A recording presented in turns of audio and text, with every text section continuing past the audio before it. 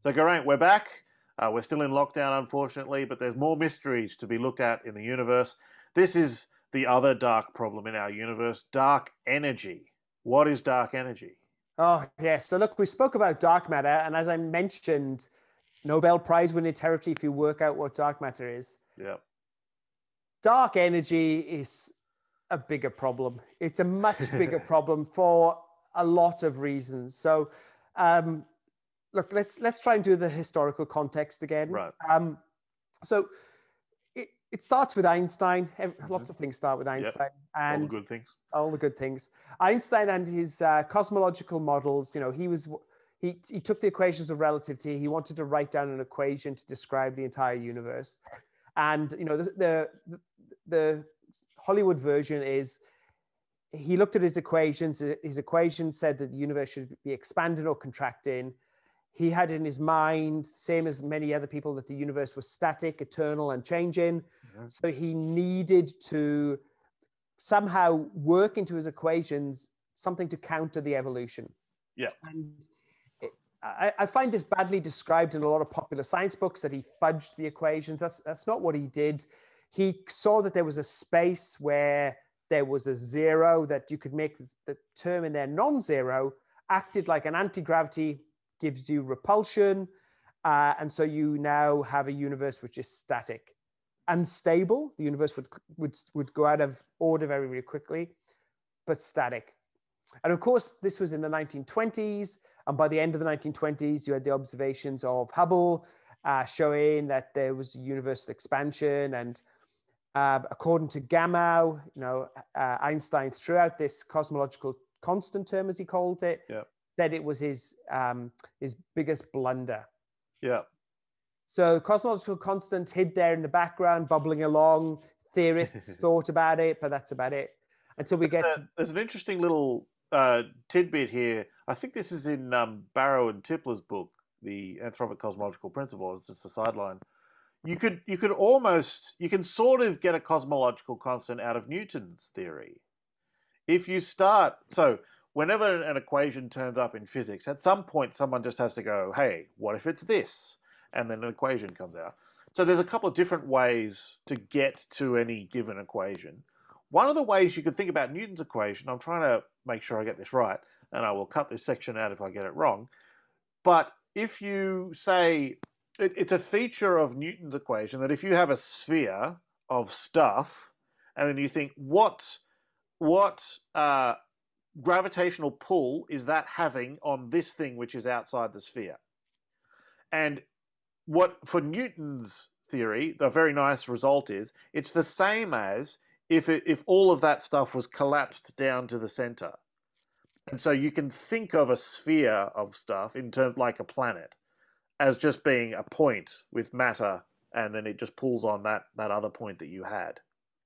If you started off by saying, what sort of gravity equation has that property, that a sphere is the same as a point, you get Newton's law of gravity plus another term which is the same as the cosmological constant. You get basically a repulsive term that increases with distance, like the radius, whereas the Newton term goes like 1 over the radius squared. And so with the benefit of hindsight, there's always these options sort of behind the scenes in these theories. And so that's one of the things Einstein found, was there's a way behind the sings of putting this thing in. There's a nice discussion of that very topic, the Newtonian cosmological constant, by Calder and Lahar, which we will link. I will link somewhere. Yeah, which shows that if you solve Poisson's equation, for a point mass, you end up with this repulsive term. Oh yes. Yeah. So okay. So, but when we get to the end of the 1990s, of course, what we have observations of cosmological supernova, exploding stars at large distance. And that involved Australian colleague Brian Schmidt, of course, who wrote the preface for our first book, which is I can see behind you there. It's possibly out of screen. Let me just make sure I get this into. There it is, The Fortunate Universe. Yes. Found that the universe, they were trying to work out how much matter there was in the universe, because the amount of matter controls the expansion of the universe, and they expected that the expansion of the universe should be slowing down with time, and that should be imprinted on our view of distant supernova. Mm-hmm.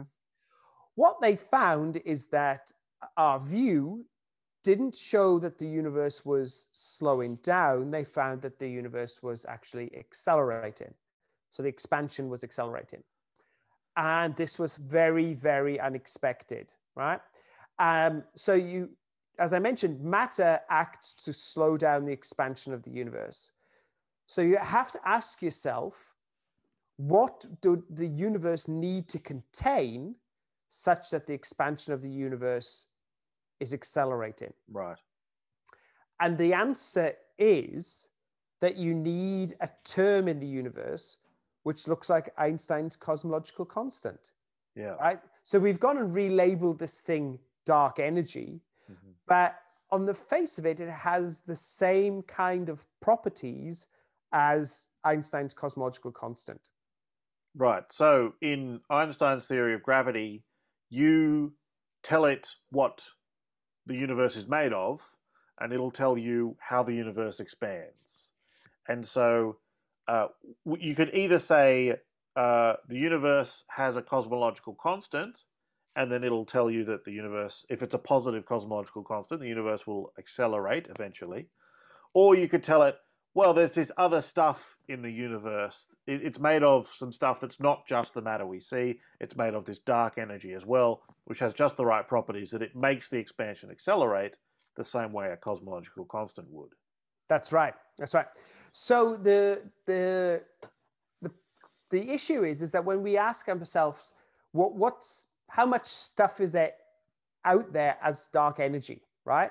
We can talk about the cosmic energy budget, right? Mm-hmm. And what we know is that roughly 5% of the universe is in stuff made of atoms. Mm-hmm. So that's us, stars, planets, etc.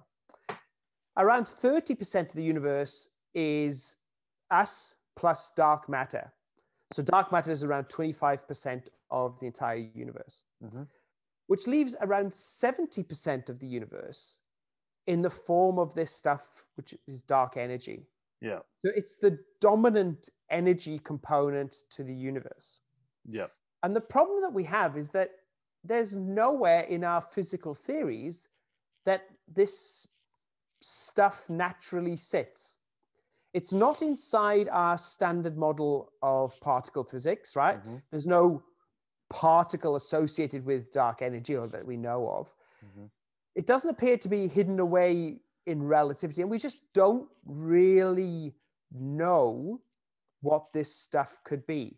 Now, people have tried, of course, to suggest that dark energy might be something to do with quantum mechanics, right? Mm-hmm. That there's this thing called the quantum vacuum. Yes. So this is this notion that, you've got a chunk of empty space.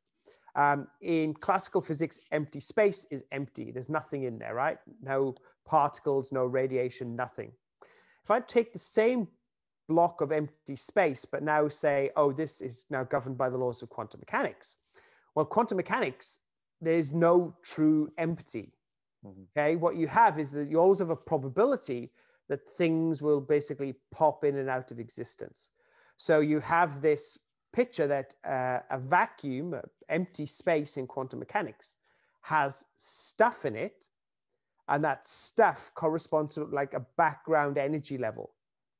And it turns out the properties of that stuff have the same kind of properties as the cosmological constant term, or dark energy. So people thought, so maybe that's it. Maybe dark energy is the quantum vacuum.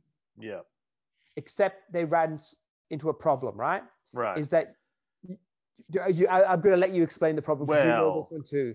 Well, this is a famous one. So the first thing you do, there's a wonderful saying from a physicist called John Wheeler who said, never do a calculation until you know the answer, which sounds backwards. But what he meant was, don't do some big, long, complicated calculation with all the details in it. Try to make some sort of simplifying approximation, some back of the envelope thing to just get some number out and see if you're in the right ballpark. And so we did that with quantum the quantum vacuum. And we sort of know how to do that calculation because it actually does make a difference to properties of atoms. So the way the electron moves in an atom, there's something called the Lamb shift, which people can look up. But that we know how to do that calculation and get it right and get it tested, observationally, experimentally in the context of an atom. All right, so now let's just do that same thing for empty space, back of the envelope. And the problem is that the number you get out of that is larger than the observed amount of dark energy in the universe by a factor of 1 with 120 zeros after it, by this enormous amount. And so that's not a good outcome. I actually went to a talk where somebody said the cosmological constant is nowhere near as bad as people claim. It's not 10 to the power of 120. It's actually only 10 to the 60. Yeah. Because 10 to the 60 is so much better. It's still a ridiculously large number, right? The discrepancy is. So we're left with an absolute mystery, right? And that mystery is that what is dark energy and what is it doing in our universe in the first place? If the natural solution is that it's related to the quantum vacuum, then why is there such a minuscule amount of it in our observed universe? Yeah. So, I mean, I'm not really sure how much further we can push this discussion, right? Astronomers are trying to come up with new observations to find out if the properties of dark energy have changed over time. So it has a particular property, it's called the equation of state, that relates the amount of energy in its sort of rest energy as opposed to the energy it's got in pressure. Yeah. And it has a particular value for this, -1.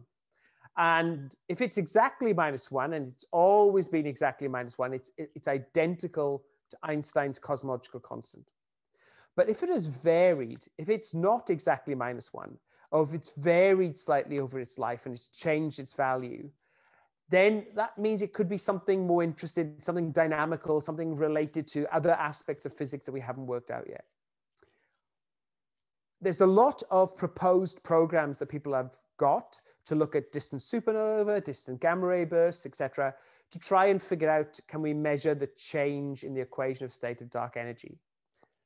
The big problem is that all observations to date are consistent with it being -1. Yeah, they're all vanilla flavored. They're all vanilla. And the thing is that I've been in talks with well-known, well-respected physicists who've said our conclusion might be at the end of the day that we live in a boring universe where we have a cosmological constant, which is exactly W equals -1, and we will never, ever understand why.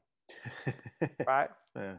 And that because there is nothing to get to grips with in trying to explain this, right?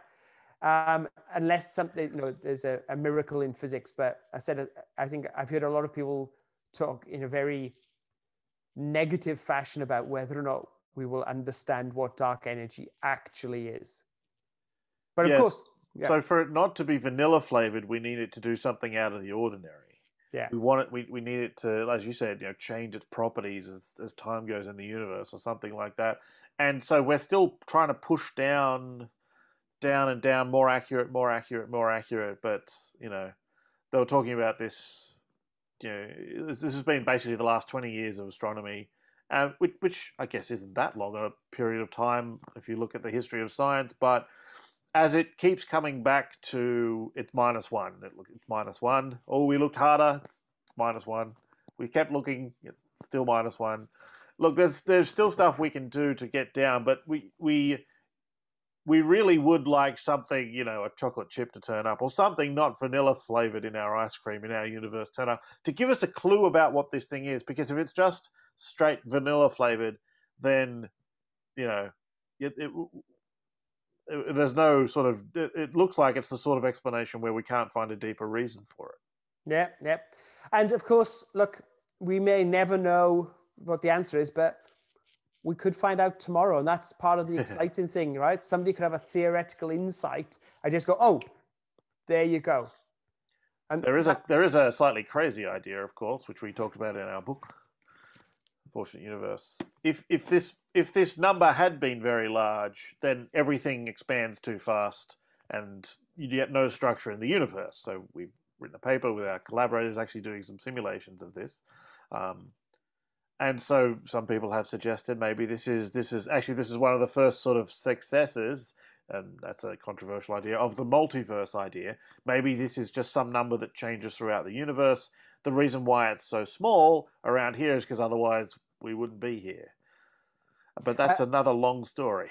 I think it's worth mentioning before we wrap up, of course, that one of the people that first put this on the table, the cosmological constant problem, was Prof Weinberg. Yeah. In several classic papers, he basically asked the question why the cosmological constant is so small. And yes, he recently passed away. But very inspirational papers that made me think about the multiverse.